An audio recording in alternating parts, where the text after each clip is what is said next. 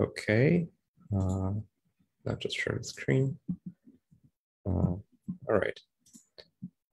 So hello, everyone. We are now starting the second lecture of the third and final day of the IX Congress of Macroeconomics, organized by the Student Scientific Society of Finance and Macroeconomics at the Warsaw School of Economics and the Institute of Economic and Social Studies.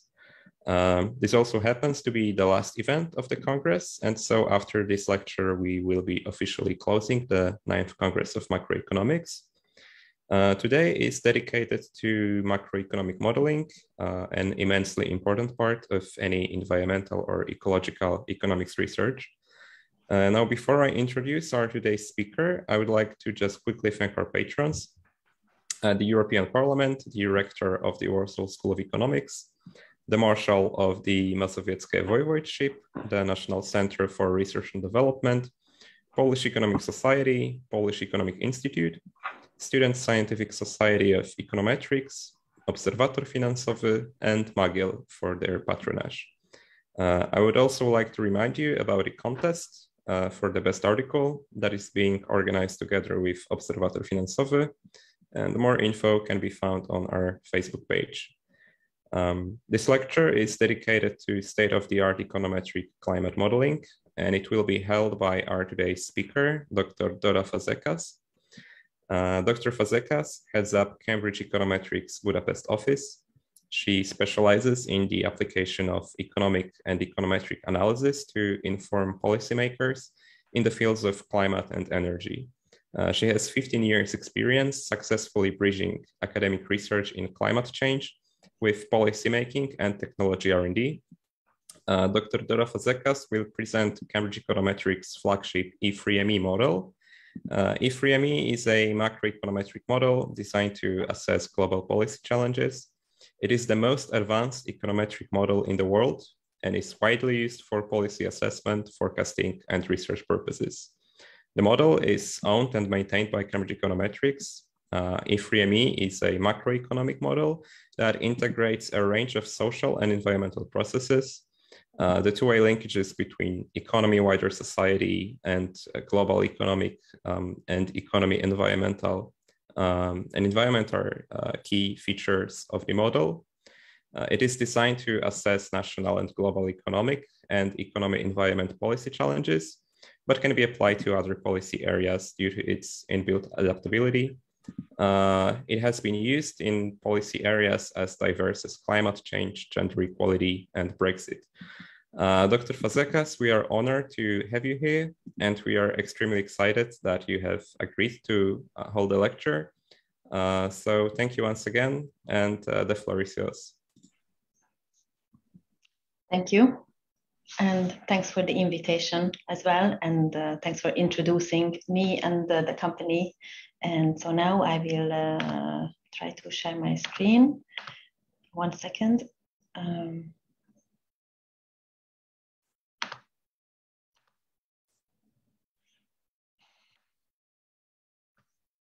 Please let me know if you can see the slides.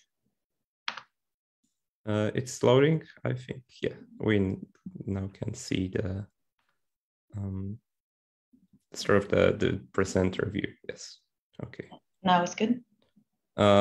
It cuts a little bit on the left side, but that could be all right.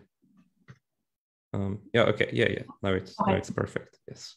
Okay, so yeah, you've already given some kind of introduction, but I thought I would start the lecture with a bit of a history about Cambridge Econometrics and also E3ME.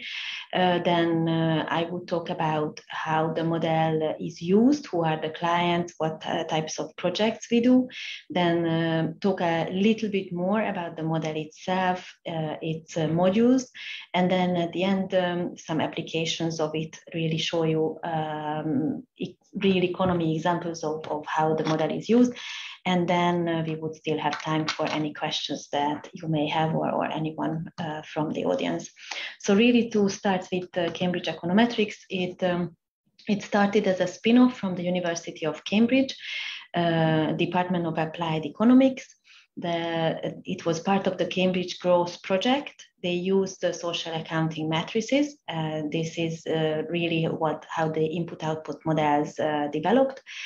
And then it was based on the spin-off. A company was founded by the members of the department, and the company continues to develop the models, and we are still using the model that was developed in the 1970s, and using it and developing it further, using more and more data as it historically becomes available, and also developing the model. So basically the company focused mainly on the UK and mainly on forecasting services in the 1980s. Then in the 1990s, the work really expanded to meet the demands of new clients, demands of Europe, not just the UK, and also not only forecasting services, but also local economic development, energy and climate policy challenges. Then, after the 1990s, more in the 2000s, the company grew from a small team of researchers to really a bigger company. And then at the end of the 1925, global expansion has started, and now we have offices in 4 geographical areas. So the headquarters is still in Cambridge in the UK, but we have an office here in Budapest, and we are focusing on the Central Eastern European region. I can talk a little bit more about the types of projects we do, and we have an office in Brussels, mostly focusing on the European Commission work, and we just recently opened an office in the US, actually on the 1st of October. So what are the models that we are using? First, we started with a multi-sector model of the UK economy. So it is mainly an input-output model. And then in the 1999, the first version of E3ME was developed. The 3 E's stand for economy, environment, and energy. And it then covered 17 countries and 28 industries. Since then, the model was extended to all EU member states. It also extended to cover new industries as well, and the sectoral aggregation is also further developed. What we are doing now is also a continued development of the model, and we are taking into account, for example, the new technologies, for example, the new solar energy production, and how we are taking into account how the costs have decreased over the past recent years. And we are also looking into regional disaggregation, and also the effects on the employment market, and how not just focusing on, for example, the numbers of jobs impacted by certain policy decisions, but also on the skills and occupations. So what types of jobs will be changing, and what skills are needed to be able to fulfill those jobs is also part of the modeling that we are doing. The focus areas of the company are the 3 pillars of sustainability, so economy, society, and environment. And also there are a few topics that cut across these 3 pillars. For example, we have been looking into modeling some megatrends, which also looks at what types of innovations are done, how the population is changing, energy use. And we are also looking at sustainable investment that also cuts across these 3 areas, which takes into account how climate change impacts the financial sector. And the types of models are, I would say, make the company kind of a matrix structure. So the teams are structured in a way that we have an economy team who are focusing on the topics of the economy, a society team, and an environment team as well. I am myself part of the environment team, and my background is energy and climate policy. And we have quite a big modeling team who are running the models to fulfill the questions that come up in these topical areas. And we work in collaboration between the teams as well as between the offices. We also always work in collaboration and consortia with other partners. So I will say a few words about how the model is used, and then I can mention, for example, what types of partners, what types of clients we have, and every project we do is aimed to publish the results in the public domain. So all of our research results are available both on our website and also on the client's website. So basically, we work for the directorates of the European Commission. For example, the one study we have been doing is really looking at what would happen if the European emission trading system is extended to maritime and shipping. We have been looking at, and we are actually just now looking at the Fit for 55 package, which is a legislative proposal package by the European Commission, focusing on how to achieve the increased ambition climate targets of the European Union. We have been doing just transition plans, for example, for DG reform, looking into what happens if the fossil fuel-based production has to be phased out, what would happen in certain regions which are dependent on coal, for example, which is quite relevant for Poland, and what would that mean in terms of what action plans can be done, what support the European Commission is giving these countries, especially certain regions, certain areas, but also on the level of the employment, who is affected, what types of jobs will be lost, but what types of jobs can be gained. So it was quite an extensive study that we recently finished. Other types of projects that we are doing, NGOs and international organizations. We have been looking into the Digital Services Act. We have done an ex-ante assessment on what would be the European added value if there is a Digital Services Act in the EU. Most recently, we have been modeling what would it mean to do a global green recovery. So now, in times of COVID, it shouldn't be just about building back and reconstructing or a recovery after the COVID crisis, but how can we make it a green recovery? What would it mean? What types of actions are needed? What would it make? How to make it a green recovery, but how to also make it an inclusive recovery. We have been looking at this both on the EU level, but also we have done a separate study focusing only on the Visegrad countries. We have been doing, as I mentioned, as part of our sustainable investment workstream, climate impact assessments. So basically climate stress testing for national banks, for wealth management companies, for investment banks, on what exactly climate change would mean if you look at, for example, one portfolio. You might have an investment portfolio today that brings you revenue, but if there is climate action taken seriously, if there is decarbonization happening, how would that portfolio change? What would it mean for certain sectors? What would it mean for certain countries? And basically, how can you expect the changes, and what should you be doing now to be still making a revenue in 2030, 2050? Also, we have done studies for Poland already, focusing on the Polish decarbonization, the road transport decarbonization that you can find on our website. And it's also focusing on passenger cars and also freight transport. But to look into a bit more detail about our model. So basically, it's a simulation model.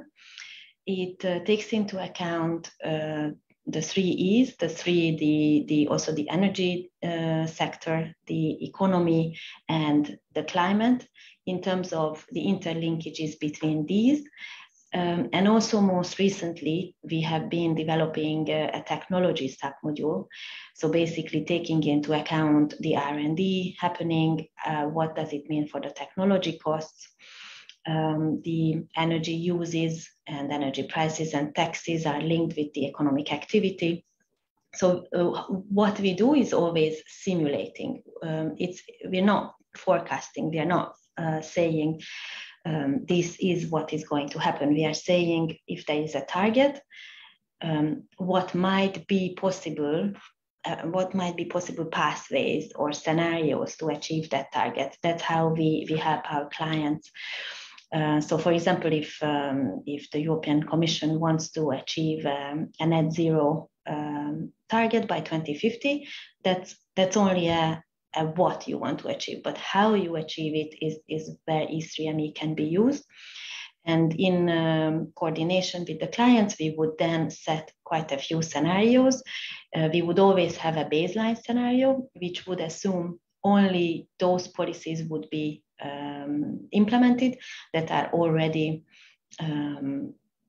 announced, so that we always work from publicly available sources. We take into account the International Energy Agency's numbers, for example. So we would always compare to a baseline scenario, and then we would set up impact scenarios, which can range from 1 to 12 to as many as the client would want. And the model runs until 2100, but we usually take the results until 2050. How the model is set up, it covers 70 regions. Now all EU member states are covered individually, but also on an EU 27 level. We take into account economic sectors and consumption categories, fuel users, and many types of fuels. We are just developing a module for example, taking into account hydrogen.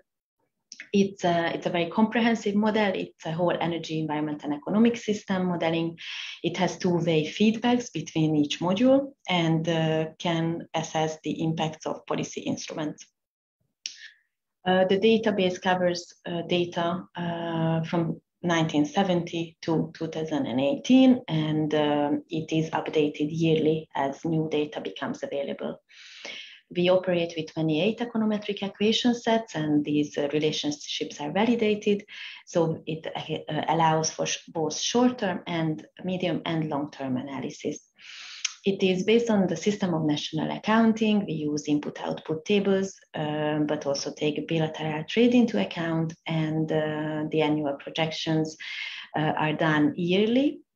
The behavioral equations with effects from the previous outcomes, of course, affect going forward. So we usually do it for ex ante scenario analysis, meaning that before a decision is made by a national government or an international organization or the European Commission, then we would be able to assess what that decision would mean. There have been some cases where we looked at the decisions ex post that only required setting up a baseline that would have been a counterfactual. So what would have happened in lack of this policy decision, for example. It's a modular model, and I can talk a little bit more about this FTT, the Future Technology Transformation module, that's focusing on power generation, transport, heating, steel, and the one for agriculture and hydrogen are in development. But I'll cover those in the next slides. Just a little bit of theory for the model. So it's a post-Keynesian model. It's quite different from the mainstream approach in basically how we treat uncertainty. So as opposed to other, for example, CG models, our model is not an optimization model, but it's a simulation model. And it's also demand driven. Perhaps this slide shows you better how it's a demand driven model, and what activities are linked to each other, and what happens inside the region and outside the region, and how trade is taken into account, for example. So we start from the demand. which is linked to the industrial output, which has an investment decision. What are the investment and production inputs that are needed to make that output possible? What is the employment effect? What does that mean in terms of income for the households? But also on the other hand, we look at the household expenditure. And on the other side, we also look at government spending. We always assume that the government spending is used to fund these investment decisions, and then we take imports and exports into account, and that's how the trade is also covered. This is a very schematic approach to show you how the model works. It's a very complex model. It takes quite some time and quite some computer memory to run the model, but trying to make it more visible and more accessible in a very schematic way. Hopefully that makes it more easy to understand and more interesting to listen to what we are doing with it. So further questions that we are taking into account, not just energy, economy, and environment, but also the labor market implications, and what makes our model different from other models and optimization models is really that, for example, unemployment is possible, as opposed to optimization models where supply and demand is just equal in all markets. And the E3ME allows for both involuntary and voluntary unemployment, and the other factor is the technology. So basically, technological progress is part of the model and is a result of research and development and investments over time, and it also feeds back. So the future technology bottom-up models are linked to the main E3ME model, and they capture the emergence of new technologies where historical data is either lacking, like in new power generation technologies, or when historical data wouldn't help us to identify what might happen in the future, because what we have seen, for example, with the wind and solar generation and how the costs have gone down, if we just looked at the historical data, that wouldn't really give us an estimation going forward. So what does it really mean? How do these diffusion models work? So it's a best method that we have been using. So basically taking into account that how would a market look like? What does it mean in terms of the take-up of a technology? So we take into account also the innovators who start to use a technology, but also later on the early adopters and the majority, and then what happens. The technology diffusion, the yellow curve on the graph, follows usually an S-shaped curve, but of course depends on the existing technologies and also the lifetime of these technologies. What we also take into account is the investor decisions and the levelized costs of these technologies, which is the deciding factor of how the energy mix will be made up. Basically, these costs decrease in line with global investments, and for example, in renewables, and move along the supply-demand curves for fossil fuels. These decisions have spillover effects and influence further decisions. So our scenarios are often past dependent, meaning that once there is a decision made, that really affects the next steps and what might happen in the future. A little bit more about how it is different from the computable general equilibrium models. What are the characteristics and applications? So whereas the CGE model would always assume perfect competition, E3ME wouldn't, but we take into account that the competition can be quite different by industry. A CGE model would assume a constant return on scale. On the other hand, E3ME has an assumption of a varying return of scale. The CGE models assume an optimal employment whereas in E3ME we can have unemployment. And CGE, there is always long-term planning, and it takes into account a neoclassical approach where the actors have full information and always behave rationally. In E3ME, we use it for both short-term and long-term analysis. We use a post-Keynesian approach. We always start with the analyzed policies. We take into account the uncertainty. So we are not saying that we are looking for the optimal or the least cost solution, but we are saying that we are comparing the possible outcomes to a baseline case. And then the differences can be compared to each other, and then we can say what might be the best approach to take.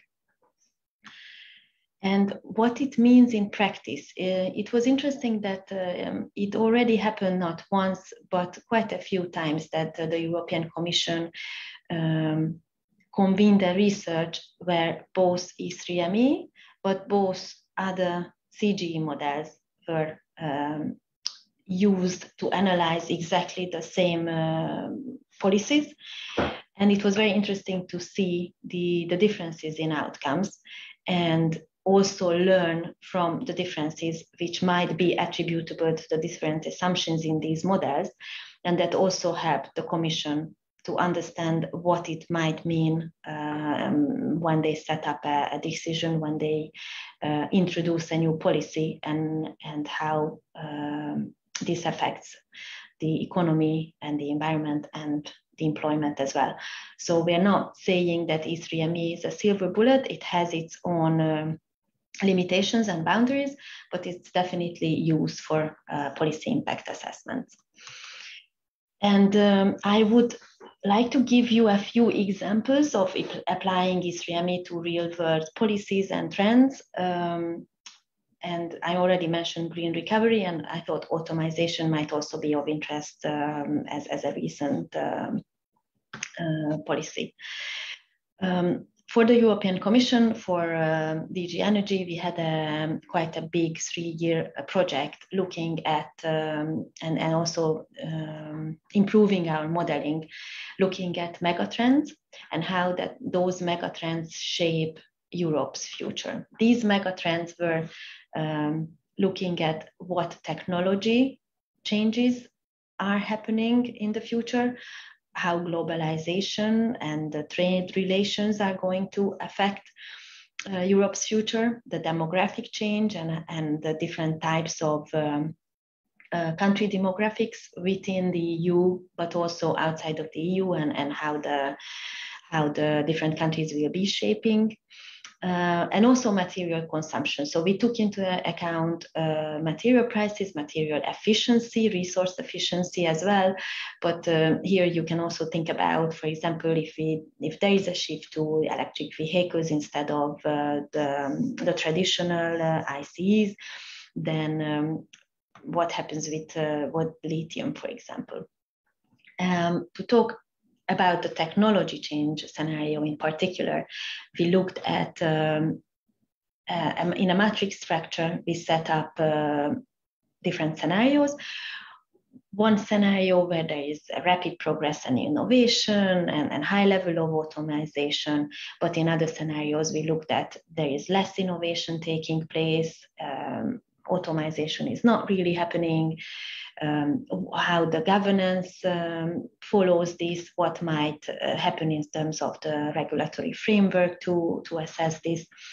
And we also looked at robotization. So basically, these were the scenarios that we looked at. So we looked at what would be the investment in automation and robotization, what would be the jobs replaced due to automation, what would be total productivity due to automation, and also how the government needed to support these, to balance really the negative employment effects, and what this really means, the redistribution of the revenues, and how the government action is needed to balance and make sure that the negative effects of automation are countered. What we have found, and on this graph, you can see all the other scenario effects as well, is basically that we saw that there is, if redistribution happens, we can shift the negative employment impact into positive GDP. And basically saying that that the strong employment effect can be compensated for. Whereas if you model a very similar scenario with a CGE model, you would always get to a negative employment and a positive GDP. Another scenario analysis that we have done for the United Nations Environment Programme and the ILO, the labor organization, was focusing on modeling the green recovery. So really how to build back better after COVID. In this, we looked at a scenario. We compared two scenarios. One where the recovery was just the traditional way of recovering, and the other scenario was focusing on green recovery, green measures. And we also took into account the rebound effects of these measures, and what would it mean if the government is also spending more and more money, and how the funding is used and taken up. We also looked at and compared a short-term, we called it a rescue relief program, and compared it with a long-term recovery program. This is really the categorization. What does it mean to have a green recovery? What makes a recovery green? So basically this matrix can show you what might be the short-term implications, what might be if a government is only focusing on building back better quickly.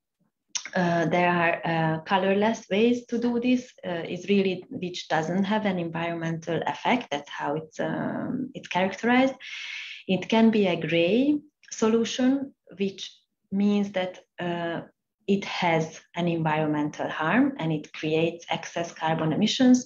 Some examples can be, for example, the bailouts for the airline companies, the oil and gas companies, and the automotive manufacturing companies.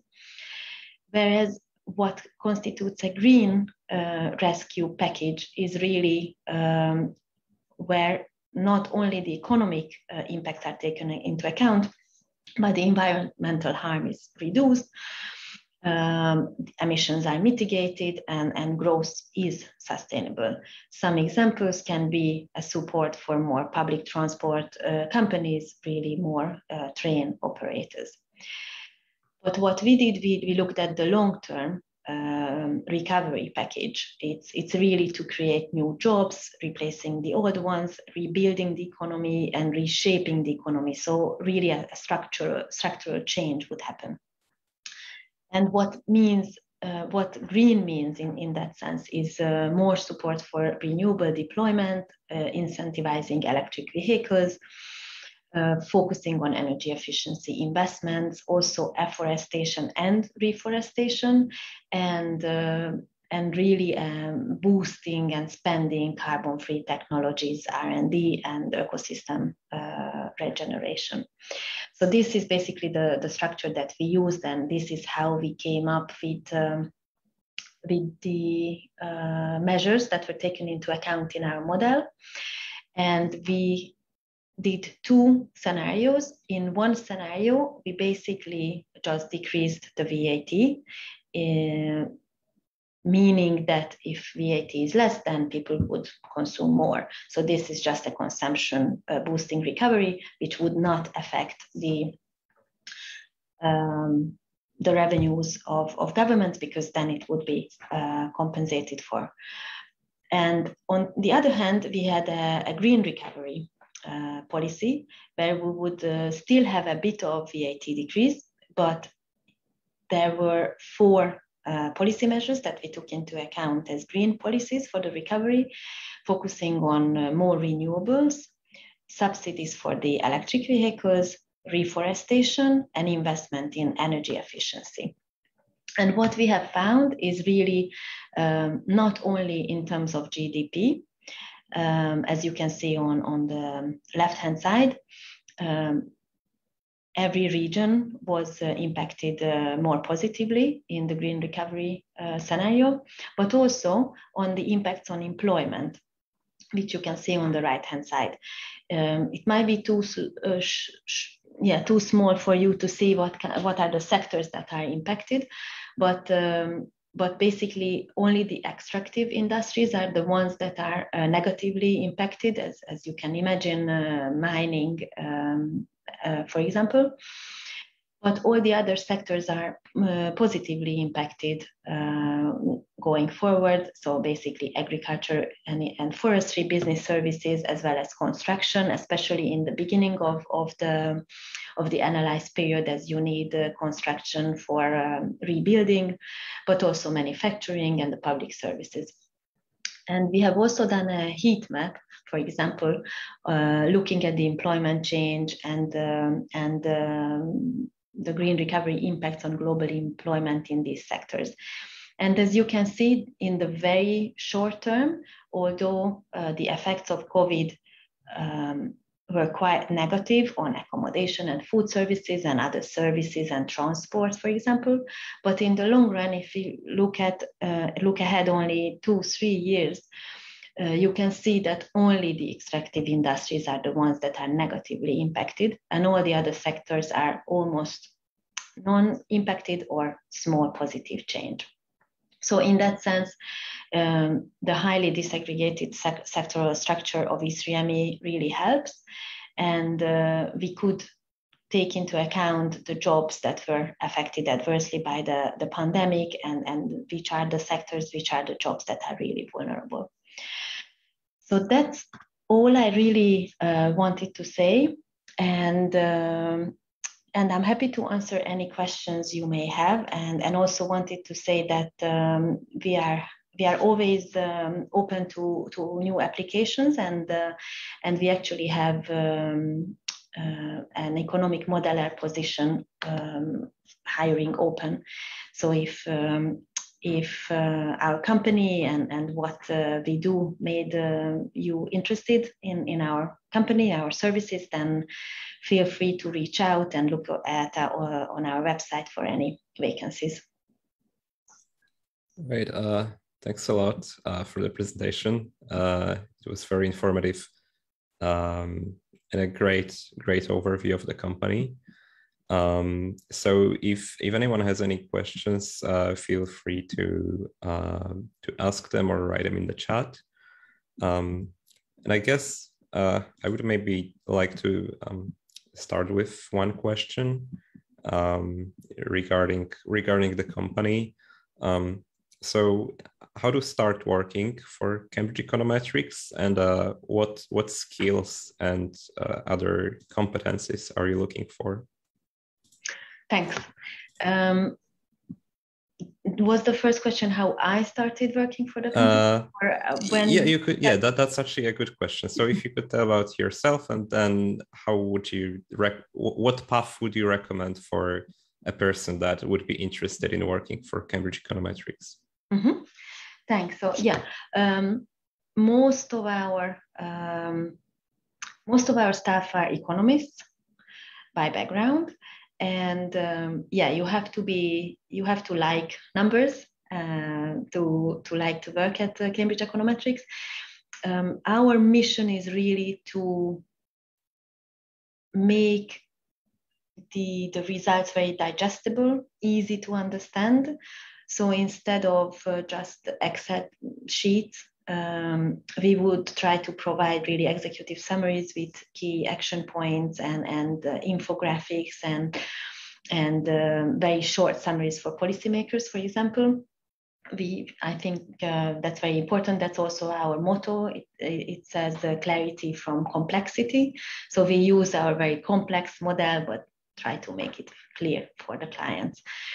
How I started, I did my master's study in Budapest in the University of Economics, Corvinus University, and And then I did a PhD in environmental economics, and I spent 1 year in the US doing research. And from there, I went to Cambridge and worked for a very similar but more policy-focused research organization, and then joined Cambridge Econometrics. In Cambridge, I lived in Cambridge, but then moved back to Budapest and opened the Budapest office 3.5 years ago now.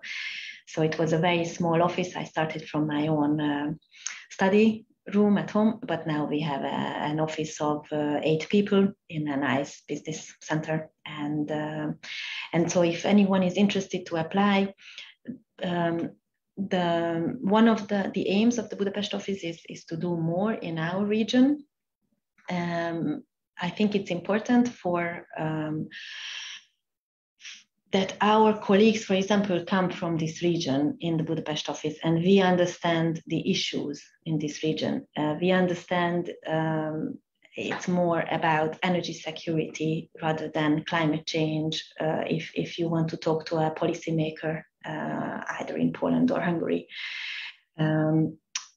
And it was always interesting when I talked to my British colleagues, and they come from a very different setting and very different understanding, and the environment and climate change have already been on the agenda there for many, many years, whereas here it's something that is in people's minds and awareness, I think, more recently. So it's also interesting, but it's very diverse. It's very international. The company is very international, but also the types of clients are very international, and the types of projects are very diverse as well. I quite like that every project I learn something new. Some projects range from 3 months to 3 years. I always say that we are basically somewhere between a mainstream economic consultancy and an academic research institute. So we strive for academic robustness. We publish our results in academic journals, but it's also business oriented, and we focus on the client's needs. Right. I would like to follow up on what you've said. At what point did you learn the methodologies that are being used by the E3ME model? Because in many university courses, probably the top level of the models that you get to are like the ESG models or CGE models, whereas the simulation models are not as common to be taught at the academia. So at what point and how did you learn that? Yeah, I learned it here at the company, and we say that if so, I am myself not running the model, but my colleagues are, and we say it's usually half a year to really be able to understand and run it without supervision. So it's very complex, but yeah, the main theory behind it is something that everyone learns as we join the company. There are many trainings within the company, both in person, both online. Now many, with COVID and the home working, now many recordings are available, for example. So what quantitative background would be needed to get into Cambridge Econometrics? If not the methodologies that are used in the models themselves, then is it CGE modeling, or is it the knowledge of how these G work, or just econometrics in general? Well, if you have some econometrics background, that's useful, but not a must. A very logical thinking is definitely required. Quantitative, preference for quantitative methods is also a positive. And now we are switching to use Python. It's not a must, but it makes a new staff's life much easier if you already know Python. Yeah, that's what I would say. Also, being curious is something I would add. If you are curious, if you want to understand how the model works, if you want to understand what research question the model can answer, because it can't answer all types of research questions. And when the results from the model come out in an Excel file, and then you have to be able to understand whether you've made a mistake. Is it robust enough? Does it make sense? Can it be a negative number? So these kind of questioning is also useful. Right. And what does set the model apart from other models made by other think tanks? And by that, I mean, like, can you specify the most advantageous component of the E3ME model? Is it just the number of the sectors that it disaggregates into, or is it something else? Yeah, so from the CGE models, it's definitely that we don't assume all the neoclassical assumptions. What we learn at in university about the microeconomics, it doesn't work really in reality, or that's not how it works in reality. So in that sense, that this model takes reality more into account, I would say that's the most advantageous feature of it.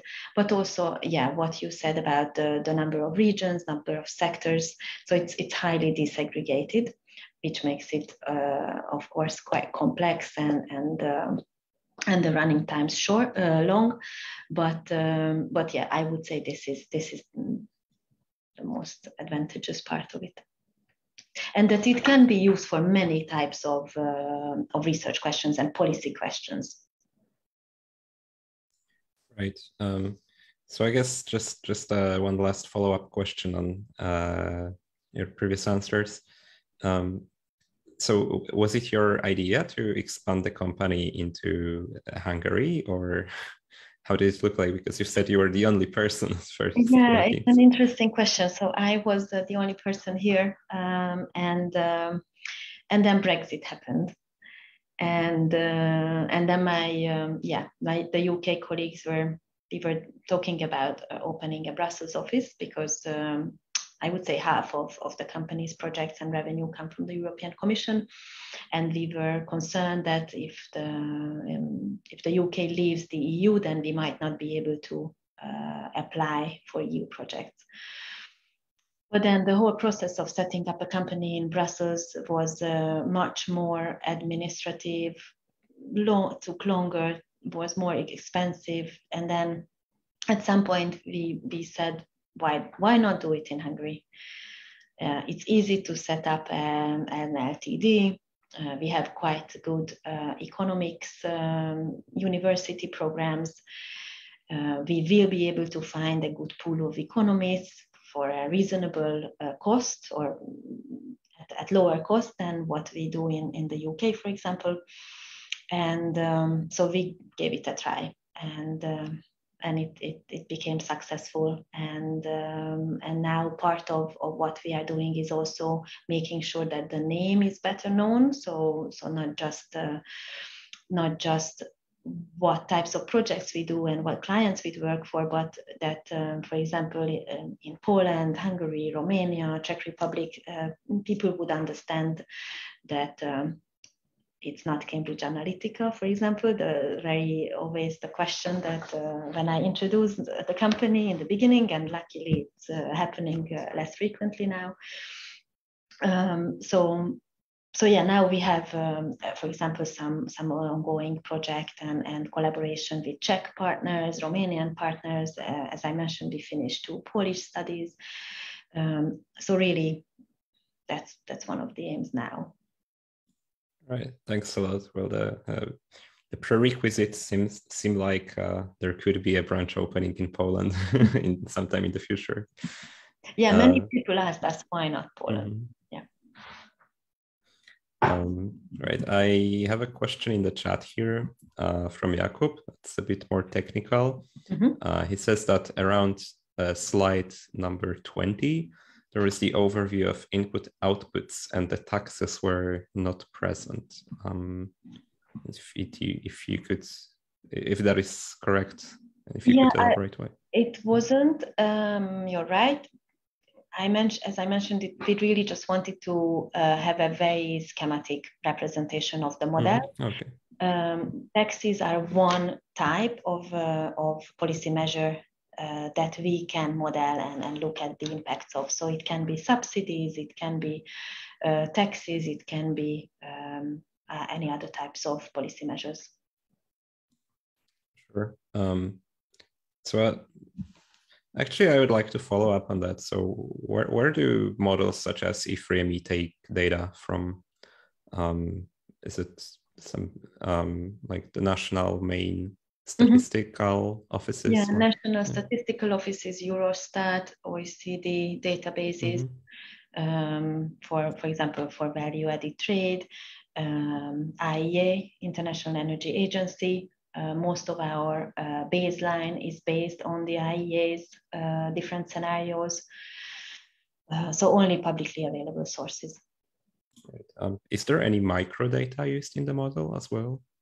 Like on a survey level, for example, or something like that? Survey level, no, not really, but for them, there have been projects where we work with a partner. For example, they would be doing stakeholder engagement, they could be doing surveys, and then we would link the two together. Or sometimes when we set up a scenario, when we design how the scenario should look like, then we have partners who would do a survey, or now we are looking at what would be the impact of producing electric vehicles within the Visegrad region, assuming that it's going to take up and more decarbonization is happening.